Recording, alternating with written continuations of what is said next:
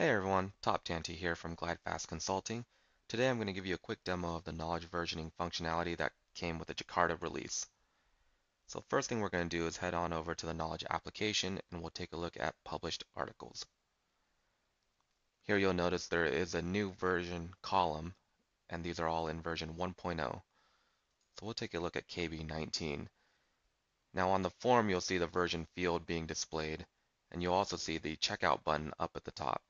Down at the bottom, you'll see an article versions related list as well. So let's say you wanted to make an edit to this article. You would simply just hit your checkout button, and you'll notice you are now on version 1.01.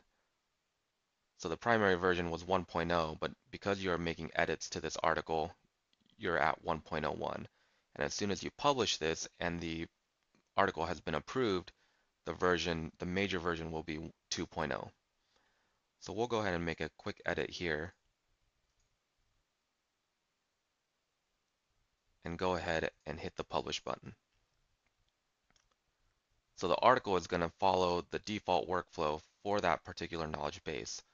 So in this case, it does require approval, which I'm going to give on my other screen here. And I'll go ahead and refresh this page. So now that I have approved that newest article, you can see version 2.0 is now the active version for KB19. We can pop in here and we can see that our edits were published, version 2.0 up at the top. And then down at the bottom, you can see a list of all of the article versions.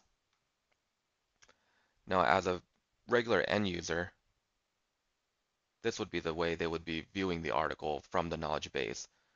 So you can see a couple new things here. You have the latest version, and if you go ahead and click on this up at the top, you have version 1.0, and you can see version 2.0 is listed in bold, highlighting that this is the most recent version.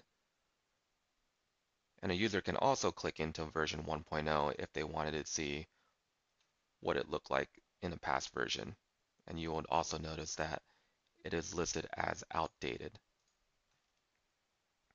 So there you have it, a very quick, simple demo of the knowledge versioning functionality. This is something that's been widely requested by ServiceNow customers, so we're excited that it's here in the Jakarta release. If you have any questions, feel free to reach out to us at info@glidefast.com. And thanks for watching.